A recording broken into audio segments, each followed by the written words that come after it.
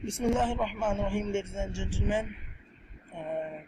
Good evening and welcome back to my YouTube channel, The Knowledge by Tariq Mahmood.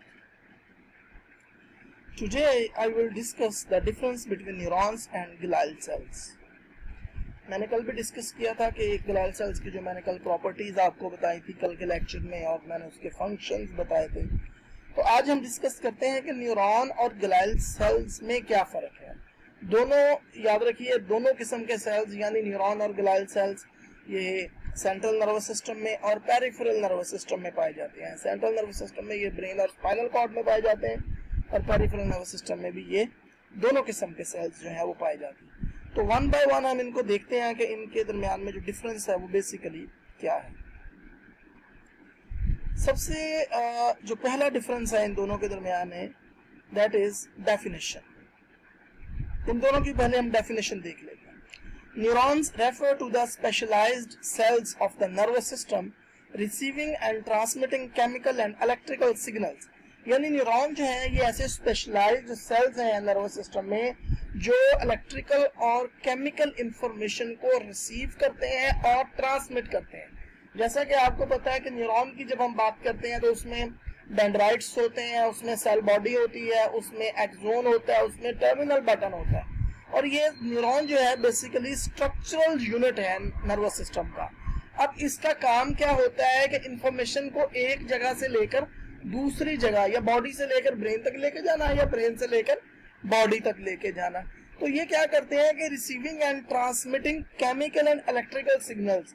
अब वो जो information होती है आपको पता है वो केमिकल और इलेक्ट्रिकल फॉर्म में होती है। तो ये रिसीव करते हैं और आगे ट्रांसमिट, यानी एक न्यूरॉन जो है वो इन्फॉर्मेशन जो है वो दूसरे न्यूरॉन को देता है, दूसरा वहां से रिसीव करके फिर अगले न्यूरॉन को ट्रांसमिट करता है। तो इसकी डेफिनेशन ये है जनाब कि नर्वस सिस्टम न्यूरॉन जो है ये स्पेशलाइज्ड सेल होते हैं जो कि इंफॉर्मेशन को ट्रांसमिट करते हैं, रिसीव करते हैं केमिकल और इलेक्ट्रिकल फॉर्म में दूसरे न्यूरॉन्स की तरह। जबकि जब हम ग्लाइल सेल्स की बात करते हैं, while the glial sales refer to the sales that surround neurons providing support and insulating them. यानी जो ग्लाइल सेल्स होते हैं उनका क्या काम है, ये न्यूरॉन्स को सराउंडेड, मतलब इन्होंने घेरा हुआ होता है न्यूरॉन को। जैसे मैंने आपको कल भी बताया था कि ग्लाइल सेल्स न्यूरॉन को घेर के रखते हैं, उसको सपोर्ट देती हैं, उसको अपनी जगह से हिलने नहीं देते, उसको वहां पर फिक्स करके रखते हैं ताकि वो अपना जो फंक्शनिंग है वो बेहतर तौर पे कर सके। उसके अलावा ये सपोर्ट प्रोवाइड करते हैं। सपोर्ट प्रोवाइड मींस के उसको हिलने नहीं देते, उसको अपनी जगह पे कायम रखते हैं। And insulating them. उसके बाद आ जाती है हमारी सिग्निफिकेंस। अच्छा जी, अगला जो डिफरेंस है दैट इज सिग्निफिकेंस। सिग्निफिकेंस दोनों की क्या है, दोनों की सिग्निफिकेंस में क्या डिफरेंस है। While neurons are the structural and functional units of the nervous system, the glial cells are the non-neuronal cells of the nervous system. यानी जो न्यूरॉन होते हैं ये नर्वस सिस्टम के स्ट्रक्चरल और फंक्शनल यूनिट होते हैं। यानी नर्वस सिस्टम जो होता है वो इनसे मिलके बनता है, न्यूरॉन से मिलके बनता है, और ये नर्वस सिस्टम में बहुत ही अहम रोल प्ले करते हैं। जिस तरह मैंने आपको बताया कि neuronal transduction, receiving end transmitting information from one neuron to another neuron and from body to neuron and neuron to a nervous system and nervous system to the body. While when we talk about the glial cells, so these are the basically non-neuronal cells. यानी जिस तरह का neuron, जिस तरह की अहमियत या importance neuron की सेंट्रल नर्वस सिस्टम में या स्पाइनल कॉर्ड में, ब्रेन और स्पाइनल कॉर्ड में है, वैसी इनकी नहीं है। यानी ये स्ट्रक्चरल और फंक्शनल यूनिट नहीं है, लेकिन बहरहाल इंपॉर्टेंस इनकी अपनी जगह पे कायम है। सिग्निफिकेंस इनकी है क्योंकि ये जो है वो नर्वस सिस्टम, ये न्यूरॉन्स को जो सपोर्ट भी देते हैं, उनको इंसुलेटिंग का रोल भी प्ले करते हैं बिटवीन न्यूरॉन्स, और उसके अलावा नरिशमेंट भी जो है वो देते हैं। उसके अलावा जो डैमेज्ड न्यूरॉन्स होते हैं वो क्लीन अप भी करते हैं from the nervous system, brain and spinal cord and peripheral nervous system. तो इनकी बहरहाल सिग्निफिकेंस है, लेकिन सिग्निफिकेंस में डिफरेंस क्या है कि न्यूरॉन जो है वो स्ट्रक्चरल और फंक्शनल यूनिट होते हैं। यानी न्यूरॉन का बहुत इंपॉर्टेंट रोल है स्ट्रक्चर और functional backgrounds of the nervous system, लेकिन जो ग्लाइल सेल्स है उनका थोड़ा सा उससे कम है। आगे देते हैं फंक्शन। अब फंक्शन देख लेते हैं कि न्यूरॉन का फंक्शन क्या है और ग्लाइल सेल्स का फंक्शन क्या है। Neurons are responsible for transmission of nerve impulses between the central nervous system and body. अब न्यूरॉन क्या करते हैं कि जो सेंट्रल नर्वस सिस्टम और बॉडी के दरमियान में राब्ता कायम करने की वजह बनते हैं।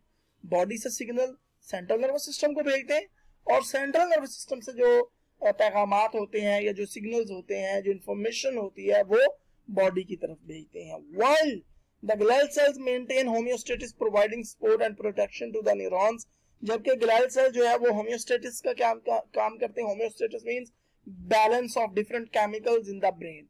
अब वो ग्लियल सेल जो है वो ब्रेन के अंदर डिफरेंट न्यूरॉन के सराउंडिंग में डिफरेंट केमिकल्स को कब बैलेंस रखते हैं, ना ज्यादा होने देते हैं ना कम होने देते हैं, क्योंकि आपको पता है कि अगर ब्रेन के अंदर केमिकल इम्बैलेंसमेंट हो जाए तब भी इश्यू होता है।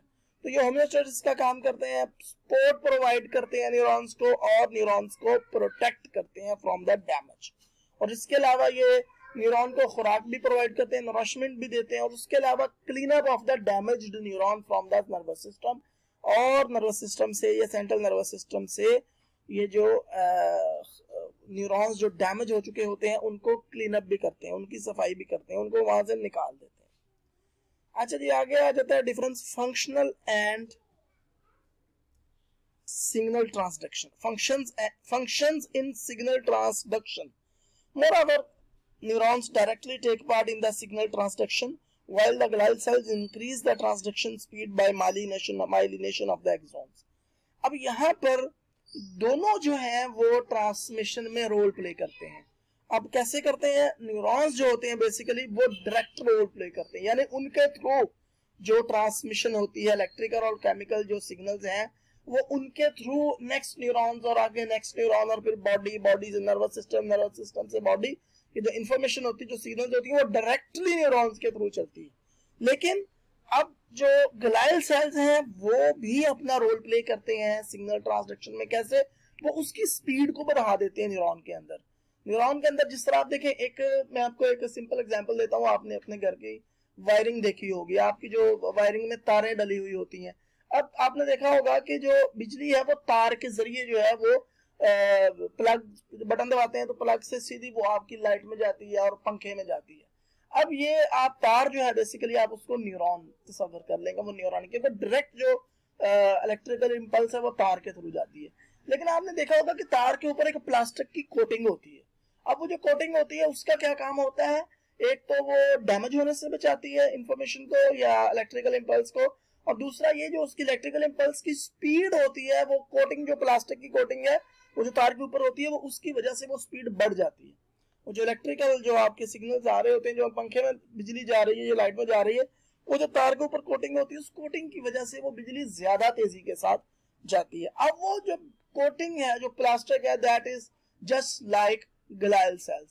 आपने देखा होगा जो न्यूरॉन है, न्यूरॉन का जो एक्सोन है उसके ऊपर माइलिन शीट होती है। माइलिन शीट का क्या काम है? एक्सोन के अंदर जब इलेक्ट्रिकल इंपल्स चलती है तो माइलिन शीट उसको कवर कर लेती है एक्सोन को, जिसकी वजह से वो जो इलेक्ट्रिकल इंपल्स है वो तेज चलती है। तो ग्लाइल सेल्स भी बिल्कुल वो वैसा ही है जैसे बिजली की तार के ऊपर प्लास्टिक की कोटिंग हुई होती है। बिजली की तार जो है वो न्यूरॉन है, प्लास्टिक की कोटिंग जो है वो ग्लाइल सेल्स है। इसी तरह न्यूरॉन के अंदर एक्सोन जो है वो न्यूरॉन का पार्ट है, जिसके ऊपर माइलिन शीट है वो ग्लाइल सेल्स से मिलकर बनती है। ग्लाइल सेल्स उसको बनाते हैं। तो ग्लाइल सेल्स अपना इस तरह भी रोल प्ले करते हैं सिग्नल ट्रांसडक्शन में कि उसकी जो इंफॉर्मेशन स्पीड होती है, वो इंफॉर्मेशन की स्पीड होती है उसको बढ़ा देते हैं एक्सोन को कोटेड करके, और इस ग्लाइल सेल्स की कोटिंग की वजह से जो माइलिन शीट बनती है उसकी वजह से इंफॉर्मेशन जाया भी नहीं होती, यानी इलेक्ट्रिकल इंपल्स जाया भी नहीं होती, यानी इनडायरेक्टली जो है वो ग्लाइल सेल सिग्नल ट्रांसडक्शन में या इंफॉर्मेशन के फ्लो में अपना रोल प्ले कर रहे होते हैं। तो ये थी जनाब जो डिफरेंस था basic neurons and glial sales के दरमियान में। डेफिनेशन में फर्क है, उसके बाद सिग्निफिकेंस, फंक्शंस और फंक्शन इन सिग्नल ट्रांसडक्शन, तो इसमें थोड़े थोड़े डिफरेंस हैं। बहरहाल दोनों सेल जो है वो बहुत इंपॉर्टेंट है, दोनों cell central nervous system and peripheral nervous system में पाए जाते हैं। Thank you very much. इंशाल्लाह अगले लेक्चर के साथ हाजिर होंगे। अल्लाह हाफिज़।